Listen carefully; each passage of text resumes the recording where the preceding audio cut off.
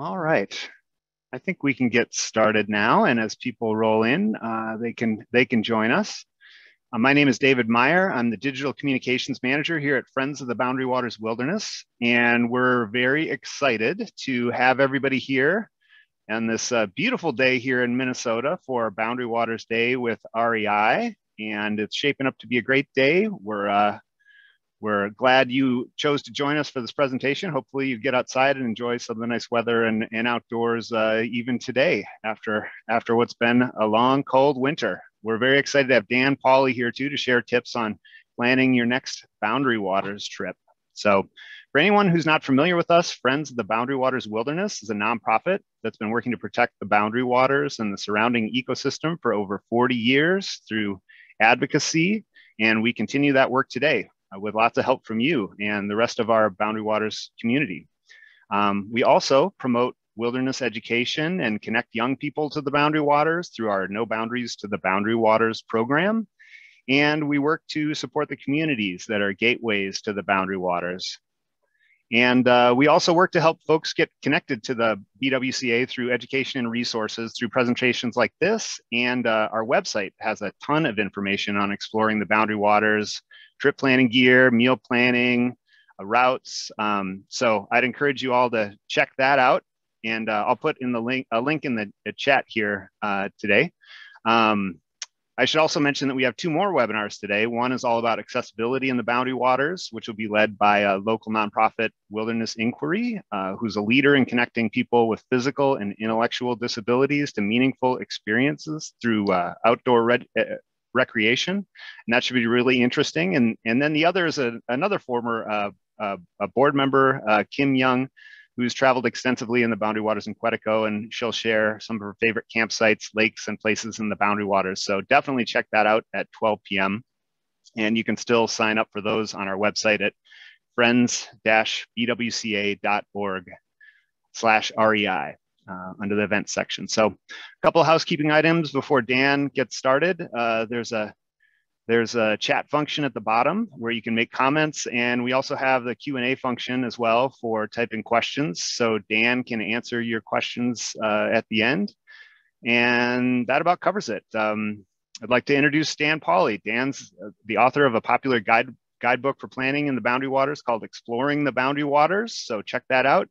He's also the former board chair of Friends of the Boundary Waters Wilderness. So I'm looking forward to hearing this presentation, and I'm sure you all are too. So take it away, Dan. Good, thank you, Dave. Welcome everybody. Hope you're having a good morning.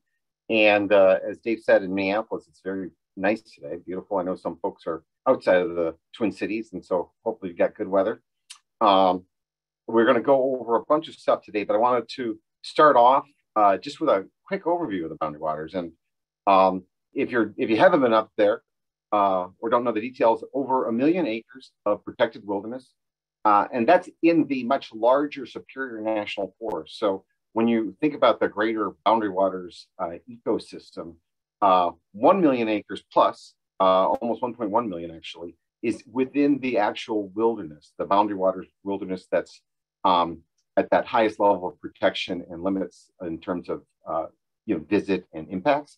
But then, that's over 1,000 lakes and streams and over 2,000 campsites where you can spend the night. And so massive area, very much a unique water-rich U.S. wilderness. If you were to look at largest wilderness areas in the United States, especially in the lower 48, there's really two of them that are significant water wildernesses, this and the Marjorie Stoneman Douglas Wilderness, which is part of the Everglades. But most of our wilderness areas are, mountainous areas, great for hiking. But if you're looking for something different, there's nothing like the Boundary Waters. And it's a chance to see a part of the country that's gorgeous and wild and very interesting to see. So I have a quote here on this slide by Sigurd Olsen, who has been gone for a couple of decades, but was an important author and had a big role in protecting the wilderness as it is today. And his quote is, there is magic, in the feel of a paddle and the movement of a canoe, a magic compounded of distance, adventure, solitude and peace. And I think that captures in a small way some of what you can experience up in the Boundary Waters Wilderness. So my next slide shows where the Boundary Waters is. I've mapped out the REI locations in the sort of multi-state area. I know this presentation normally would have been in Bloomington, but for sort of the still some restrictions on gathering in terms of classes like this. But I know folks from all over Wisconsin and Illinois, Iowa, Michigan, they all come to the Boundary Waters, as do people from all over the country. So I just mapped this out in terms of location. The Boundary Waters, as I mentioned, 1 million+ acres up on the Canadian border in red here. It's really a one-day travel from anywhere in the country. I note that, like, you can get up there if you're in the Minneapolis, St. Paul area. It's about a 4.5, 5-hour drive. Madison, I mean, these are different places where there are REIs. 7-hour drive, probably 7.5 from Des Moines, 9 hours from Chicago. And if you were to fly, you can fly right into Duluth from Chicago, for example.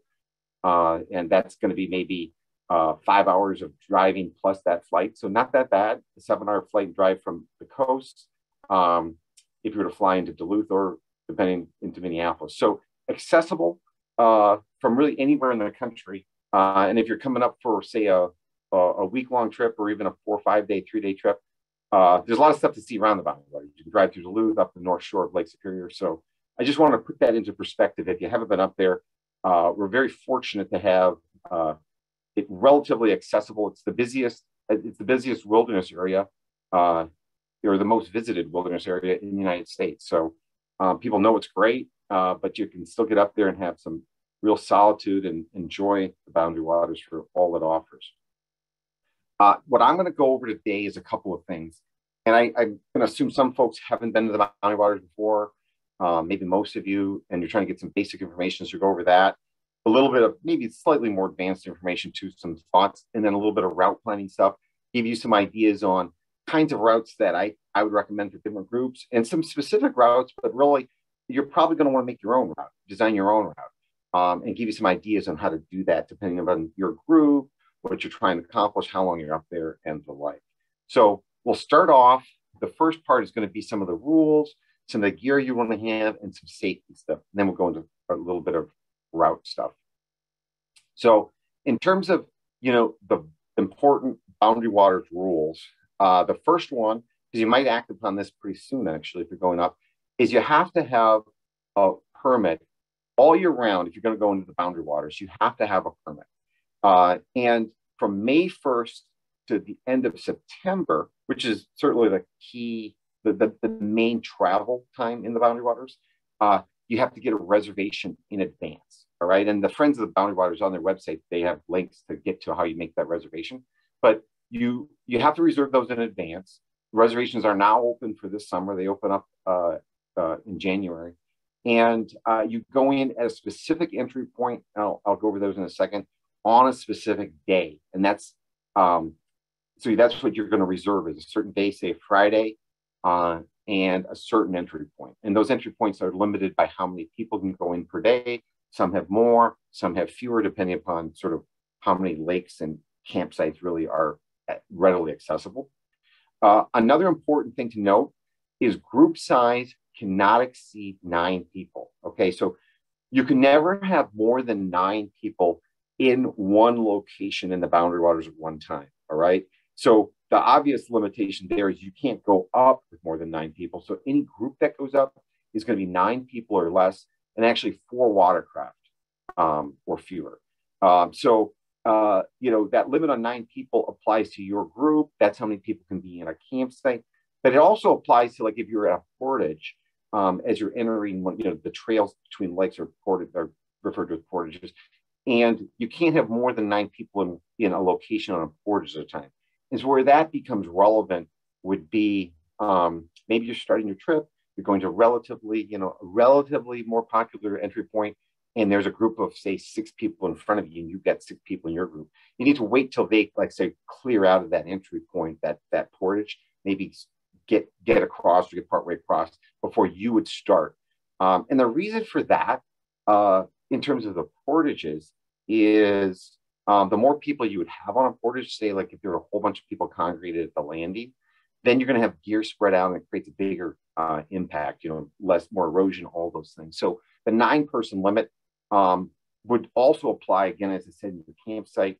And so you can't go up, you can't split your group. Say you had 16 people want to go, you can't have a group of 8 and 8 and go up there and then say get together for meals or something like that. If you had like 2 groups, they just would have, like 8 and 8, they just have to stay separate from each other for the whole trip.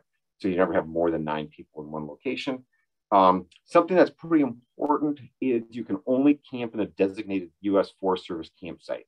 Those are going to be on, we're talking about maps a little bit, but any Boundary Waters map that you want to use is going to show all the designated campsites.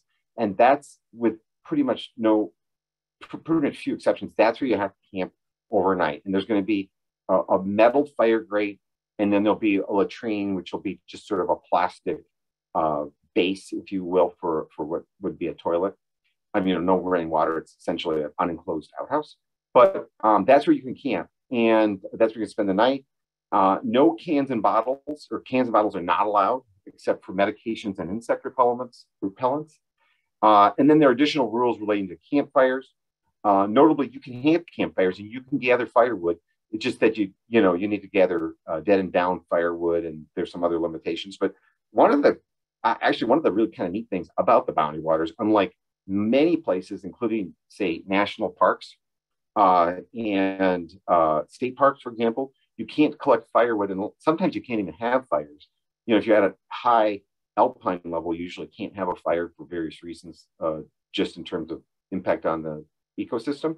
But you can have campfires, and it's great. And you don't have to go down to some, office to buy the firewood. You can collect it and have great fire. Most of the Boundary Waters, in terms of lake number, are going to be motor free. So there's no outboards, no trolling motors, none of those things. But there are some lakes, Basswood, a few other ones that are large lakes that do have motors. And so if that's an important thing to you, you'd want to make sure you're going to a place that either, I guess, does or does not have motors. But most of the permits do not allow you to have a motor up in the Boundary Waters. And then there's, rules on, for example, firearms. Firearms are allowed in the Boundary Waters. I sometimes get the question, should I be concerned about bears and have a firearm? I think that's absolutely no reason. You don't have to be concerned about bears in that regard. The bears that are up in the Boundary Waters are black bears.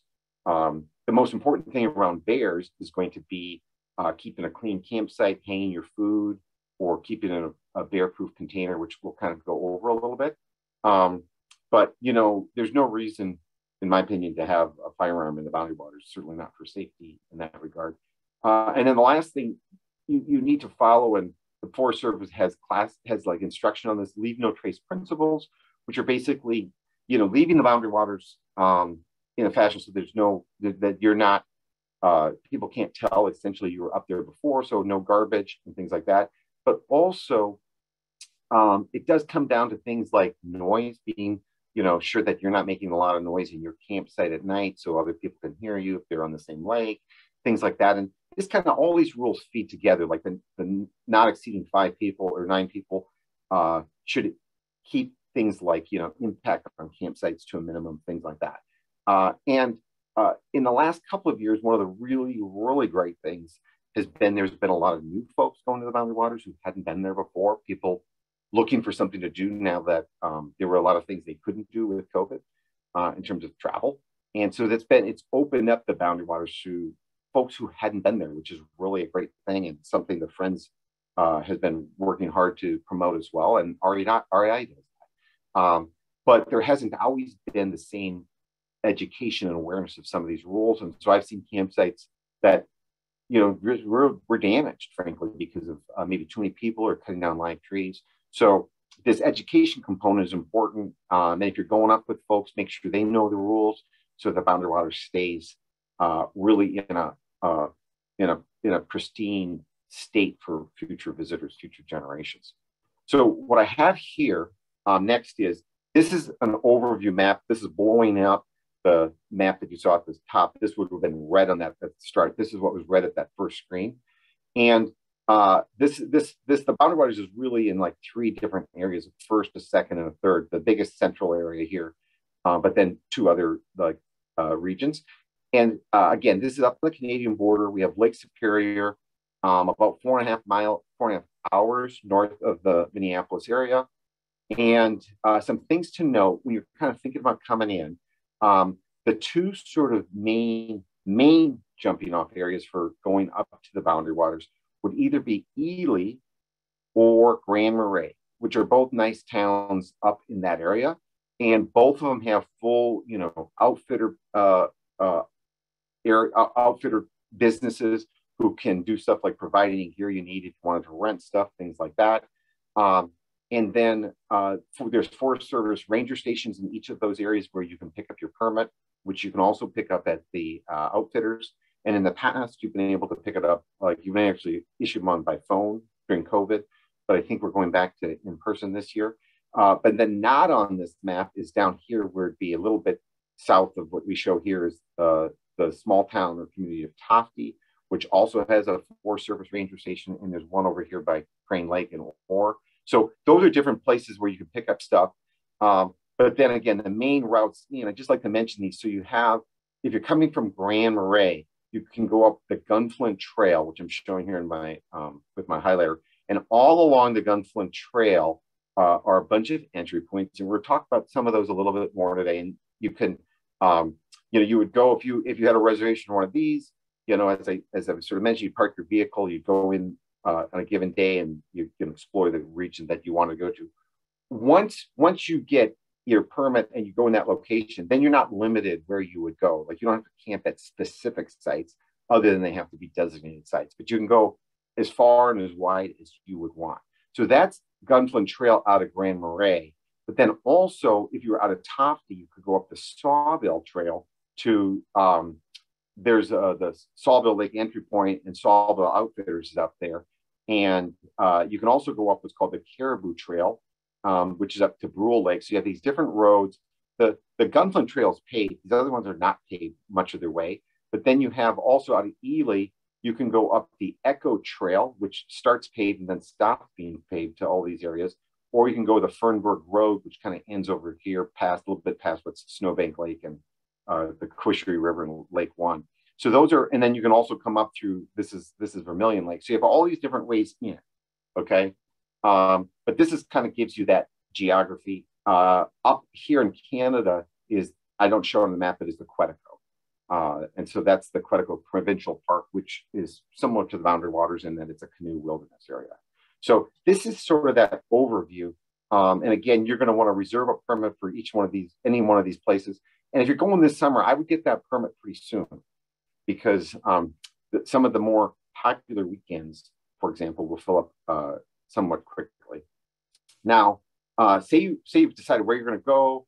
And by the way, like the Friends' information about these entry points, I have a guidebook out there that describes each entry point and the regions that go. But once you have your area where you're going to go, then you're going to be thinking, okay, what about, for example, gear that I'm going to need real on? The most, classic thing that you're going to need is a canoe, right? You're going to need a canoe if you're going to the Boundary Waters. Generally, you're looking for a lightweight canoe if you're going to be doing significant portaging, which we'll talk about. So Kevlar and alternative carbon fiber canoes. So the picture here is a Winona Kevlar canoe. This is a Sundowner that I don't think they make anymore, but there's a bunch of them, and there's other companies. I talk here about North Star and Winona are two popular Minnesota brands, but there are some other companies that make these very lightweight canoes. A tandem like this might weigh about 50 pounds, give or take a little bit. And that's going to be maybe what you see a lot of up in the Boundary Waters. You can also definitely use an aluminum canoe.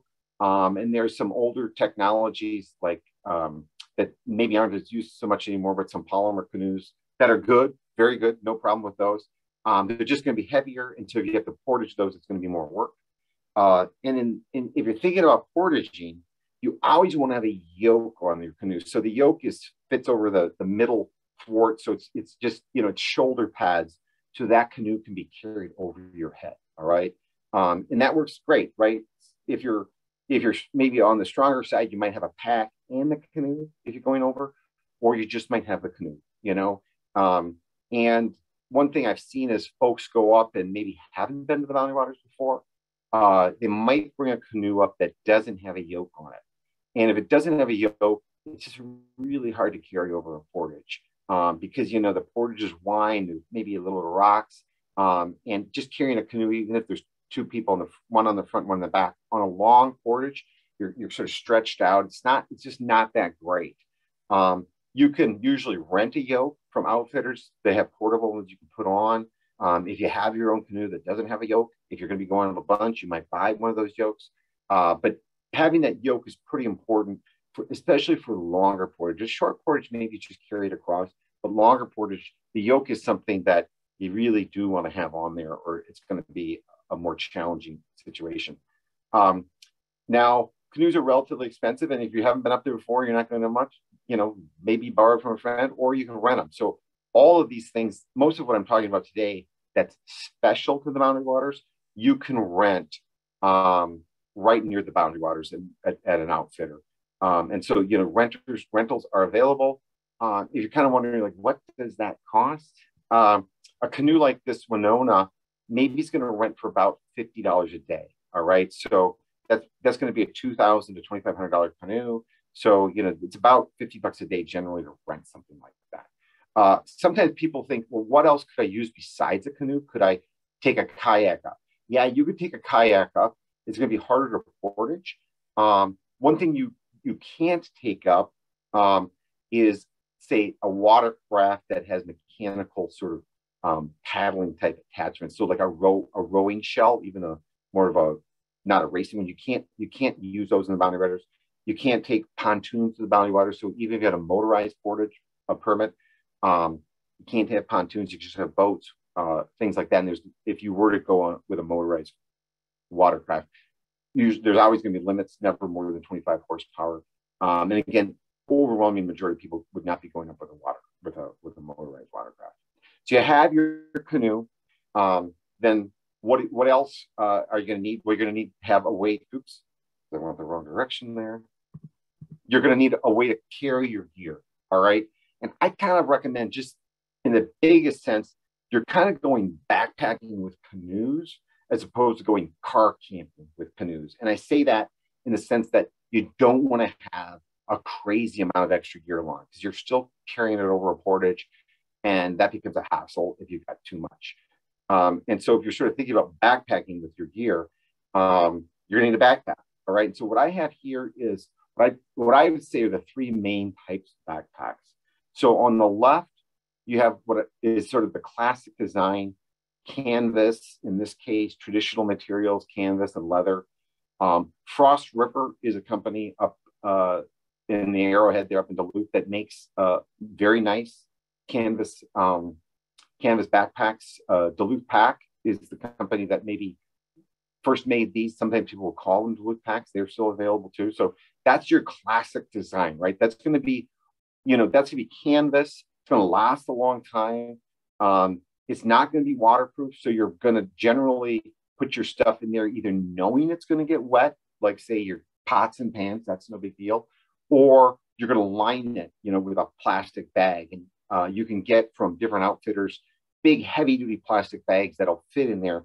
So your sleeping bag, clothes could go in something that should keep them dry. But even then, you would want to have a second, like say your sleeping bag, you're going to put your sleeping bag in, say, a waterproof bag.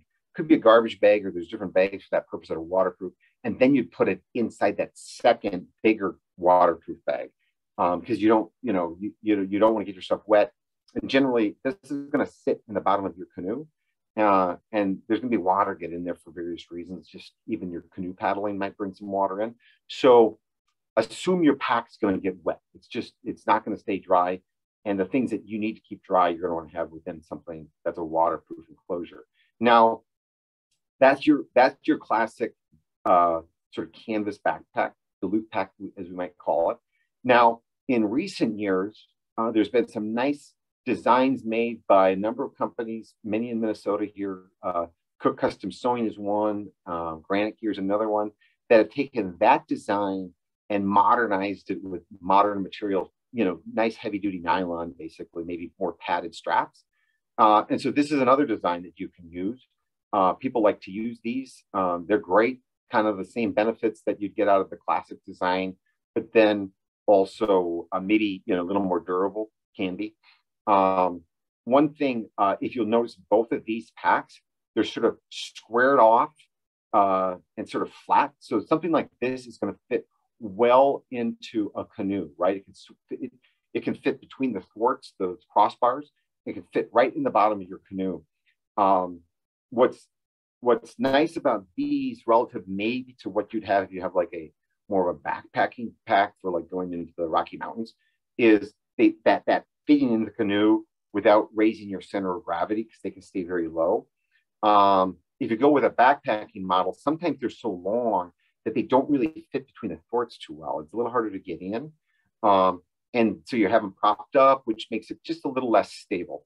But that can work well too. I mean, I've done both ways, but if you were to buy a pack for this purpose or rent one, something like this is good. Now, a third alternative, one that I've used all of these, I do use all of them, but one that I do like actually is there's a variety of waterproof packs you can get. This is the Sea Line makes this one that I'm showing. That's again a simple backpack, but it has the top will open up and it has a rolled seal so that you can close it up, and those things stay very watertight. I've actually not had a problem with them, but you'd want to maintain it and make sure the seals are good. But this will keep your gear dry as well. Even then, if I had like a down sleeping bag, I'd probably have it in someplace waterproof. So these are your options, different pack options. Again, you're going to want to keep your gear to the minimum, and you're going to want to, have your gear in backpacks pretty much so you can carry it across easily. One thing I'm going to note, just since I'm talking about that gear aspect in the canoes, is when you're thinking about a portage, going across once would be single portaging, and say it's a quarter mile.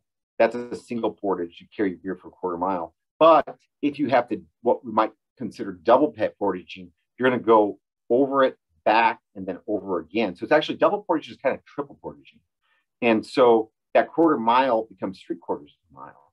And so there's a real benefit in getting everything across in one load, or if you had to 2 loads. But once you're getting more than 2 loads, you're really extending what could be a quarter mile portage to 1.25 miles, which is a big difference. So better to think well in advance, like what do I need and what do I not need, and leave the stuff you don't need behind. All right. So that might be, the big cooler. Maybe you're not bringing that. Heavy chairs. Maybe you're not bringing that, for example. So that's kind of your canoes and packs. Another sort of thing to think about that's sort of related to gear and safety, and something important in the Maui waters is, I talked earlier just briefly about bears. Okay. And so there can be issues with nuisance bears in the Maui waters, and you got to keep your food from them. Because you don't want them to eat your food, but also you don't want them to get acclimated to food. Bears, smart animal. Once they associate humans with food, then they're going to be kind of for their whole life thinking about humans and food, and they're going to be raiding camps, which has not really generally been a problem in the Boundary Waters the last 20 or 30 years because people have kept clean camps. But I think it's becoming more of a problem because the last couple of years, maybe the bears have become more aggressive in sort of finding food. Maybe they've been getting food in ways they hadn't, if there's been folks who haven't been as knowledgeable about keeping the food away. So the 2 things you can do that work great are you can hang your food. And this is a example of a drawing. I think it's actually from the Forest Service. There's different ways of hanging your food from a tree, but you do want to keep it 12 feet off the ground and 6 feet away from, say, the closest branch, whether it's from the top or from the side in this case. And this is a 2-pulley system. We won't go into that too much right now from a time standpoint, but that works great, assuming you've got good trees to hang from. And then the other thing you can do is use a bear-resistant food container. Most of these are plastic. There's some soft ones out there as well that are excellent. You can definitely use those. And sometimes you'll be in an area where there's not much in the way of trees, because there could have been a forest fire or blowdown, and parts of the Boundary Waters were impacted really starting about 22 years ago. There was a big blowdown, and there's been some other ones since then. So if you're going up and you're concerned, like, oh, what's going to work in terms of hanging my pack? Is there going to be a good spot? Generally, there is a good spot to hang your pack, but if you're concerned and you're going someplace where maybe there'd been a fire in the recent past, like the Pagami Creek fire was down in that central area, you could you call the Forest Service Ranger Station. They would kind of give you an idea, or you could just default to having sort of some sort of bear-proof container like this. One thing I will mention, because actually it was news even to me not that long ago, is that you will see places rent, and I own one, for example, these big blue barrels that have packs, like pack straps put on them. I think those barrels are reused from maybe shipping chain, but they are actually not bear proof. A bear can dig through that thing, can tear through it pretty fast. And so that's something to note, that that's not a bear proof container. And also I would note that these are not just recommendations, but these are requirements. And so if you had your food in an unsecured way, it's either not hanging, or it's not, you don't have a hanging setup, or you don't have a bear proof container, the Forest Service can definitely ticket you for that.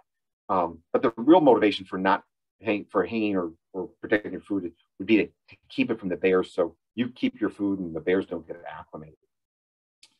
A couple of other things in terms of safety: you want to wear a personal flotation device and be careful. All right.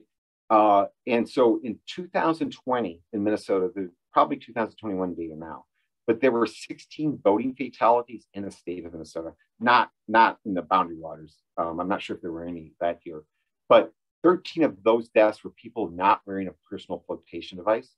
And so always have your life jacket on when you're in the water, even if it's really short, like you're just going out to fill up a water jug, or you're just fishing for 10 minutes or something like that. Like, you definitely should have your life jacket on.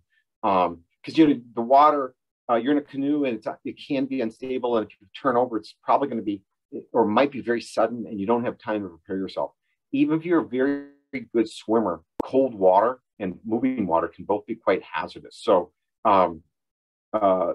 that's something I always emphasize. I always have my life jacket. PFD is the other formal name for it. I always have that on. And I just want to mention too, as the ice comes off the lakes right now, if you go up there, if you fall into cold water, and the Boundary Waters is cold much of the year, you have a gasping reflex where you inhale, and it's involuntary. And if you're underwater when that happens, because you didn't have a personal flotation device on, you're going to inhale water and you just might not come up, right? And if you have a life jacket on, hopefully your face is above, your mouth is above the water if you had that gasping response. But even if it's not, because you just flipped over, you're going to come to the surface, you can hopefully cough out any water you took in. So definitely wear your personal flotation device.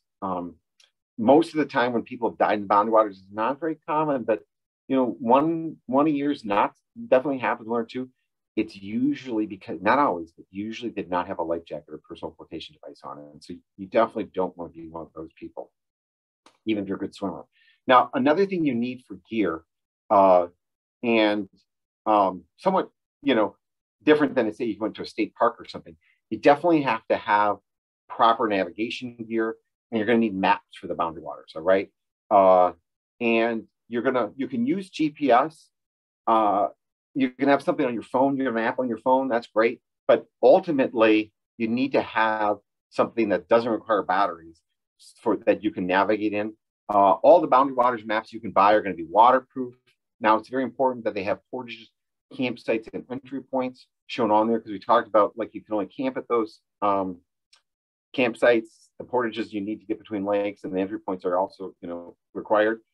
There's 3 different companies that sell those: Fisher Maps, McKinsey Maps, and Voyager Maps. I noted at the front that I was one of the founders of Voyager Maps, but all 3 of these are sold at REI stores in the area, in the region. So these are all ones that you can use. I just highlighted here some of the differences. They're all waterproof. They're all going to have the entry points. They're all going to have portage distances. So all of the key things are right there. And then there's some other differences, such as they all cover the full Boundary Waters, but things like portage difficulty and some campsite numbers, some other things are going to vary by map. One thing I would note is National Geographic also carries, they sell Trails Illustrated is their brand, a 2-map set that has the boundary waters on it. You can get these at REI, good maps, nothing wrong with them. But the detail, in my opinion, is just not enough to actually navigate with. They're a nice planning map, but I wouldn't navigate off of those. But they're a good map. So I think all 4 of these you can get at most regional REIs. So with that in mind, okay, so you've got your canoe set up, you've got your permit, or you're going to get your permit, you got to pack, you're going to get your maps. What are some of the route principles and example routes? All right. And so in terms of route principles, I see we're about 10, almost 10:40. So we're gonna go through this stuff. But so some stuff in terms of routes, key route variables, you're gonna think about who is going, what distance are you trying to cover, portages, types of lakes, and activities. So I'm gonna go over each of these in a bit. But in terms of who is going, it's going to make a big difference if you're going with people who've been there before or not, as well how mobile they are. So, after this presentation, if you're joined, there'll be some stuff about wilderness inquiry. The boundary water is really for everybody, right? Young, old, different levels of ability. But, you're going to tailor your trip depending on those things. And we'll talk about distance to cover, think a little bit about portages and difficulty, and some about the types of lakes. So now, in terms of distance, and daily travel estimates, right? So you lay out your maps and you're thinking, how far can we go in a day, right? Having been to the boundary waters many, many times and with many different groups, I sort of recommend that you consider that you're going to cover about 2 miles an hour, okay? So that's just average traveling. I have found that, when you're on the water canoeing, moving, typical person is going to go like 3 miles an hour. But portaging slower. And so averaging out like 2 miles per hour is a good ballpark estimate for a typical group.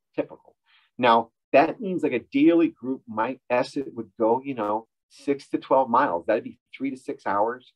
Some groups are going to cover that in less, the long distance. Some are going to do more. But that's a good estimate, okay? 6 to 12. I think if you haven't been there before, it's really easy on the map to think, well, we could go 20 miles today. That's a really long day for most people in the boundary waters if you've never been before, that's really a very long day. So 6 to 12 per day is kind of what I would ballpark. And if you're moving, and you're just kind of looking through, like 2 miles an hour is a good estimate. Slower if you have a lot of portages, longer. It's going to take, it's going to be slower, take you longer if you have a lot of portages. And if you don't have many portages, then maybe, you could canoe in a big lake, 3 miles an hour is probably reasonable. So now that's the big question. What about portages? And so that's the term that's used for these areas between lakes. If you're going up, I recommend keeping portages few and short for new visitors.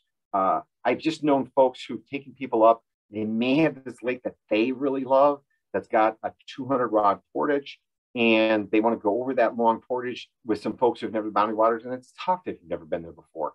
And so a portage is 16.5 feet. So like a 100-rod portage would be 1,600 feet, basically pretty close to 1,650, pretty close to a quarter mile. So, I recommend doing a few portages per day max. So there's routes that are great that don't have any portaging. And I kind of nothing over 100 rods. That's basically a quarter mile for first-time visitors, right? It just would be a lot for someone who's not been up there. And then generally, lakes that are accessible only by long portages are going to have fewer visitors. Okay, the Forest Service this year has actually reduced the number of groups. The entry points, I didn't go into that in detail, but a few of those entry points now have fewer people that can go in every day. And the reason for that is, as I said earlier, there's been a significant increase of visitors in the last 2 years. But with that, so if you're looking for a little more isolation than you get maybe at some of the entry point lakes, if you go over a long portage and you look at your map, if there's a long portage to lakes that are not otherwise accessible, you're going to have absolutely fewer people on the other side of that. Another thing to note is the Forest Service maintains portages to 3 different standards. And the more remote they are, the more rugged they're going to be, right? And so, you know, if you get deeper into the boundary waters, you're going to see the trail's going to be maybe a little rough, maybe a little overgrown, more boggy, like muddy potentially. If you're right at the edge of the boundary waters, usually the portages are a little bit better maintained. Although even then, it's a wilderness area, so the Forest Service doesn't. I mean, these are not well-groomed mowed paths, right? They're wilderness trails.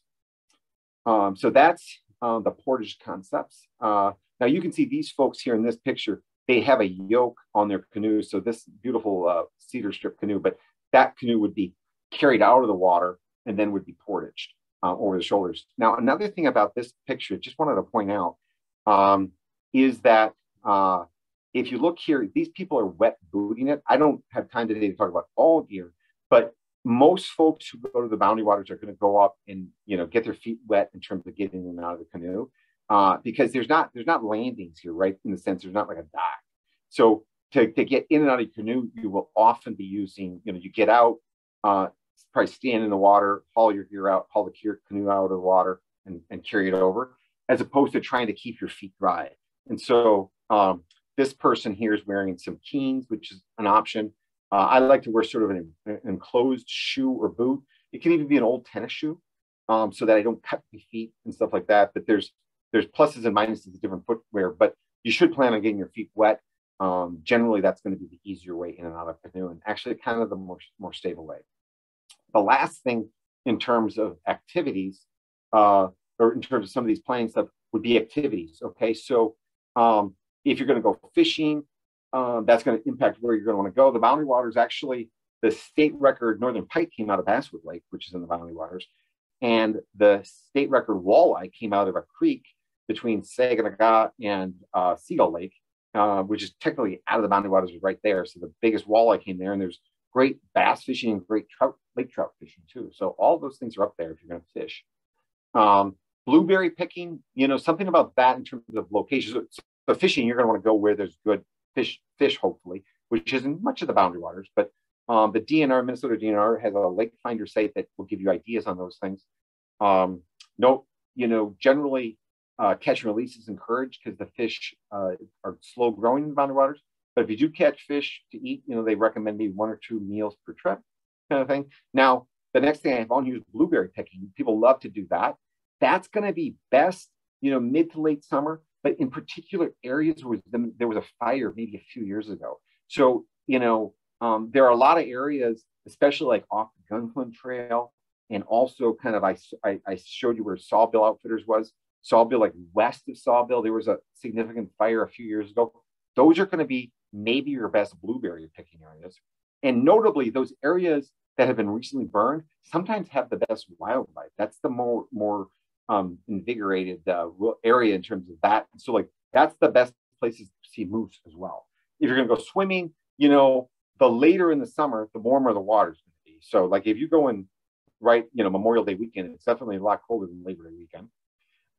Hiking, hiking is not nearly as popular in the boundary waters as canoeing, but if you wanted to hike, in my opinion, the best hiking would be up along the Border Route Trail, which is north of the Gunflint. And so we're not going to go into that too much today, but there's good hiking up there that are along the border, and there's some campsites just for hiking, and you can get down to the lakes. That's an option. Or there are a number of trails. The Kekakopik would be a well-known one that you can hike in the boundary waters as well. And some of those have their own hiking permits that you would need to pull as well. And then the last thing I note here, stargazing. The boundary waters is has some of the darkest skies in the United States, and so it could be a great place to see stars and certainly the northern lights at the right times of year.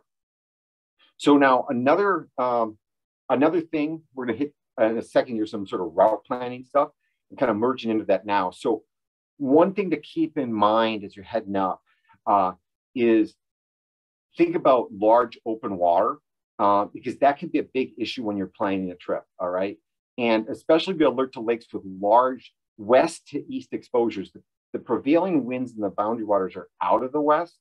And if you need to go across that like prevailing wind in a big lake, you can have wave issues. And so I'm going to show you here an example of a lake where that can be a challenge for folks, right? So this is Brule Lake. This is kind of on the eastern side of the Boundary Waters. It's got its own entry point. It's a magnificent lake, but each of these squares on here is 1 mile. And so you can see how there's some open water stretches west to east that are going to be more than 3 miles, depending upon how you set, where you're measuring from, 3-4 miles. And what can happen in a situation like this is you could have a wind coming out of the west. And you're going to, by the time you get over to some of these islands here, the waves can be pretty big. And typically, if you've got the waves coming like head on or to your rear from the stern versus from the bow, you can kind of cut through or ride those waves, right? That's not so big a deal. But if you have to go across that, like say north to south, then much more difficult because those waves are coming over your side. So a lake like this would be best traveled on probably early in the morning before there's going to be hopefully much of a breeze, especially if you're coming up. So like Brule Lake, you can come in here and then you can go out on the west side up to, I think it's Townline Lake. There's a couple lakes up this way. Like going this way is not so bad, but if you were going to go up and kind of cross into the cones, there's some lakes here. When you turn here, it's going to be more difficult if there's a wind out of the west. So I keep that in mind. I've known people on like big lakes like this, you can kind of get wind bound. That would be the big thing. And there's other lakes you could look at, Basswood, other lakes that may have big open stretches. You'd want to have that in mind. And I wouldn't go personally on those big lakes for first time trips. That would be my recommendation. Now, we have about 12 minutes. I'm going to go through some example routes. I'll go kind of quick. This is the last that I have prepared for today, but I'll go through this quick in case we have a couple of questions. But I've got some day trips. I've got some weekend type trips and some week-long trips. These are just examples of things you could think about. And I think folks, you're going to plan your own trip. There's no perfect trip. And there's different resources online. I've got a book out there too you could use that gives you ideas for these different entry points. But in terms of date, and then we had, this is again the overall view. I sort of pointed this out, like here's Ely, here's Grand Marais, Tofty, I don't think it's shown on here, but it's down here too. So these are, I'm going to show you just a few of these. And, the Friends of the Boundary Waters has some of these on their website. In fact, these are all on their website, and there's some more that you can kind of look at. So our first one we're going to talk about is down here by Alton Lake. And this would be an example of where you can go in. This is great because you can go right here, Solvable Outfitters. They would rent if you needed stuff, anything you want. They have a campsite they have a campground there. You can stay the night beforehand, stay the whole time there and just do day trips into the Boundary Waters. But you could do some nice little loops here that are like a nice loop that's about I think it's about 3 miles around. It might be a little longer. Easy access from Tofty, north-south lakes. So you're not concerned generally about big waves. And then if you wanted to get a little bit further away from folks, you could go up towards Zenith Lake here, the pretty long portage. But you could either just hike it for the day, or you could come up this way and there's going to be more areas that are not that heavily traveled. Or you can go Sawville Lake. There's different ways you can go out in different directions here. So there's a lot you can do here. But here would be an example of a nice little loop you could do. Another one would be Basswood Lake. So this is, I'm not sure if it's the largest. It might be the largest lake in the Boundary Waters. Huge lake, stretches across the core of the Boundary Waters, just to sort of the north and east of Ely. But you could go into Basswood Lake by way of Fall Lake. You're going to have like 4 portages actually to get into Basswood, and there's a whole lot of area you can explore from there. What's nice about this route, if you haven't been there before, is these portages are pretty smooth because you can take motorboats. It's going to be a pretty small boat over little on little portages, like you put wheels on your boat. You could haul them across there. So these trails are quite well groomed. If you've never been there, maybe you're going up with a person with limited mobility, not bad to get up this way. The disadvantage is much of these areas are going to allow motorized boats. And so you're going to have some of that, but you can get over to some of the bays do not allow motorboats, like once you get past certain areas. And so you could then have that solitude too. But this Basswood Lake, pretty easy to get into, a lot of area to explore. So it's great for a short trip or a long trip. Another example of a pretty popular, actually it's a pretty popular area. And I think they did reduce the number of folks this year that can come in, but we would call it the numbers chain into Lake 1, Lake 2, Lake 3, and Lake 4. And these are located kind of far east on the Fernberg Road out of Ely. Okay. And so this area is beautiful. The north side of this area, most of it had significant fires. Now it's, I think, almost 10 years ago. So that's great for blueberries. The south side, ironically, didn't burn so much. This is kind of at the edge of the fire. And so this would be an area you go in with the two different sort of ecosystems or different stages, more likely to see different kinds of birds, maybe see some moose. There's going to be good fishing in here. Portages are not that long. This is kind of a relatively more popular area. So, it's more likely you're going to see other folks from your campsite than some of these other areas, but very nice area, great for a first type of visit. Now, another one, those are sort of somewhat easier trips, is you could go from Brule Lake. I was mentioning at one of my earlier slides. This is a 30-mile trip going, you go either direction up through Cherokee Lake and up, you could go over to what's called Frost Lake, which is beautiful. And you can loop all the way around through Long Island, Davis Lake. This is called the Cones. So this is a great loop where you're going to see, especially as you get up towards Long Island, fewer folks are going to be in this area. But this is a really nice wilderness trip if you're going to go with maybe, this isn't maybe a first trip unless you do a lot of camping. But excellent trip, could be a great week-long trip. Another one that I like, we talked earlier about Alton Lake. So this is coming up off the Sawville Trail. Here you can go over to Grace Lake, Phoebe Lake, Polly Lake, Coma Lake, kind of sweep around through. This is Louse Lake and the Louse River into what's called Wine Lake. But this area here is going to be some of those areas where the portages are really kind of rough, right? They're going to be tough. Some of them are really rocky, but that's great, right? If you're looking to get away from things and want a real challenging wilderness trip, something like this is really nice. You're going to come down here and you're going to have this is a very long portage. But if you're prepared for it, it's great, right? And then you can come out through Sawville Lake. That's an example of a really nice trip. That might be a good week-long trip. And in fact, I think Chris Knopp, the executive director of the Friends, is doing this trip or something like it this summer. And then another nice loop, kind of coming out of Ely. And I'm just I know I'm going over these quickly, but give you some ideas. You can take Moose Lake up into what's called Ensign Lake, which is a pretty big lake. Moose Lake and Newfound here in Sucker. This is leading over to Basswood, but these lakes do have motorized boats, including some outfitters who can tow people up. So you could do a tow, but they'll tow people up, say go to Basswood Lake. But then you can do a pretty nice loop through here.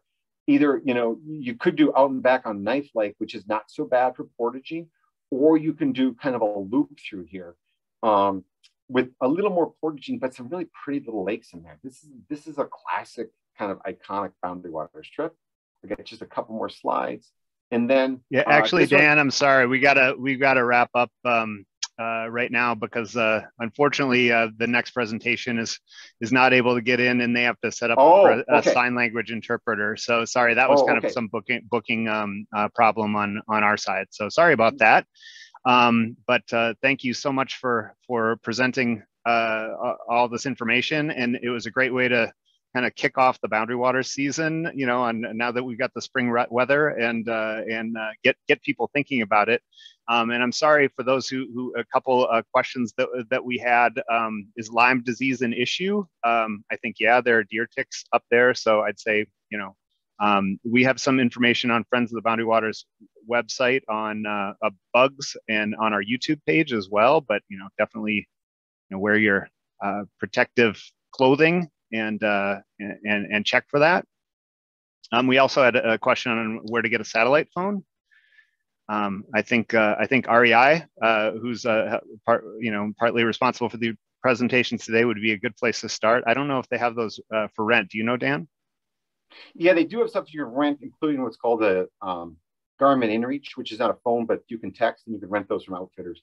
REI would sell the Garmin, but you could rent it from outfitters too. And I'll just say, I know we're going to ramp up, but Dave's address, email is on the Friends of the Boundary Waters website. Is that right, Dave? Yeah. So if someone sends like over the next few days, like any questions, if you send them to Dave, he'll send them to me and I'll respond to them. If you do have questions, just, even like you have some route questions, get them to Dave in the next week and I'll get back to those quickly. If Dave forwards them on, because I know people sometimes have questions. That'd be a great way to do it. Any questions? I can. It's probably too late to put my email address in the chat, but you can send them to our contact at Friends of the Boundary Waters, or find an email on there. And also check out our resources on Friends of the Boundary Waters. friends-bwca.org. We've got some great stuff that would be a complement to some of the wonderful information you presented here today, Dan. So thank you all for joining us. We got a couple more presentations coming up today, and head to our website to find out more information. But thank you, Dan, for the great presentation, and thanks again, everybody. Have a great day. Great trips, everyone. Bye-bye.